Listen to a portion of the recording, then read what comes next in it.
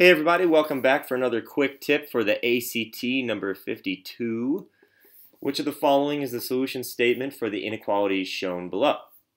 Okay, when I see an inequality question like this, I get excited because I know it's a simple question. I know it's pretty straightforward. There's only a couple things they're going to make me do. And one of them they're going to make me do is deal with this dividing by a negative situation, which all it means is when you divide by a negative, you switch the sign. Divide by neg, switch sign. There you go.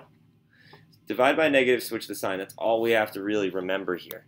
Okay, so let's just do this like it's any normal algebra question. If we want to get x by itself, we're subtracting 1.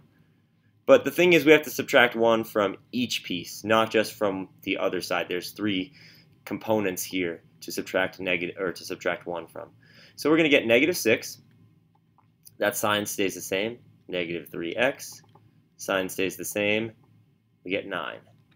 Now we divide by negative 3, and this is where the signs switch. So you might just switch them right away, just so you get it right away.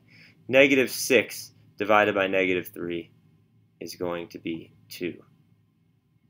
So maybe actually what I should do is write this, divide by negative 3 like this. And then we'll write it one more time down here. So this is 2. We get x by itself, thankfully, and we get our negative 3.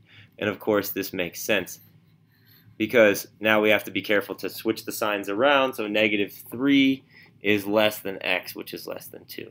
Maybe you just tell yourself x is between negative 3 and 2, and that's a common sense way to make sure you don't fall prey to making some mistake with these signs, because once again they're switched. Remember, the reason we're dividing, when we divide by a negative, that we switch the sign is because if we didn't, what we'd be saying is 2 is less than x, which is less than negative 3. And if that was true, I think the world would turn inside out. So that's why we switch the signs, because obviously this is false. And if this was the answer, we would have something called an empty set. Okay, hope that explained this inequality question. Just make sure you're careful. If you're careful, you will be excited when you see these questions. Careful. Sorry about my handwriting.